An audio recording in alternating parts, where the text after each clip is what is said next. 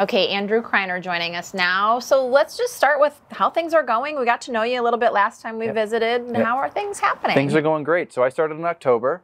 And it's been a really great learning process for me. I took over from somebody who had a great foundation set. So to kind of build off of that, what he did well and kind of go from there has been awesome. And it's great to be involved in such a fantastic organization. Yeah, this really is. I can't brag on it enough. All the volunteers that go into making this happen and folks like yourself, the brains behind the operation, and there's so much to it. This fundraiser, of course, is a huge component. We were just talking to Pam about that. So for viewers who haven't been to this fundraiser yet, talk to us a little bit about it. Sure. So yeah, as you mentioned, it's really important type of funding as well. So in our role, we do grants and we do individual and business donations. A lot of the grants are earmarked for a specific purpose. So they're all needed things, but we can't use those for other things. So this fundraiser is an unrestricted giving type of event. Excuse me. We can use those funds as we need within the clinic for the patient services, but as we see fit when things come up. So it's a really important day. It's a really important type of giving.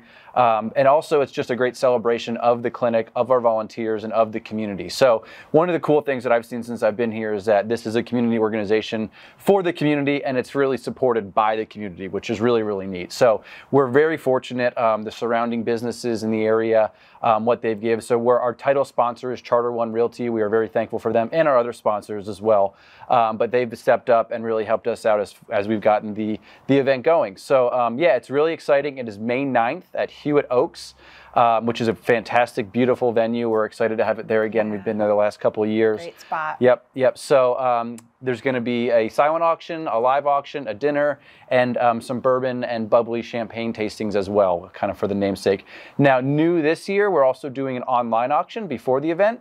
So you can go on BJVIM.org under the events page and find more information for that. A lot of really great offerings that are local and kind of nationwide as well. So please spread that to your friends, family. Every dollar helps. There's a lot of really great items on there that you can bid on, and every bit of the proceeds goes toward BJVIM for our patients and for what we do here. I love it. Well, so much fun.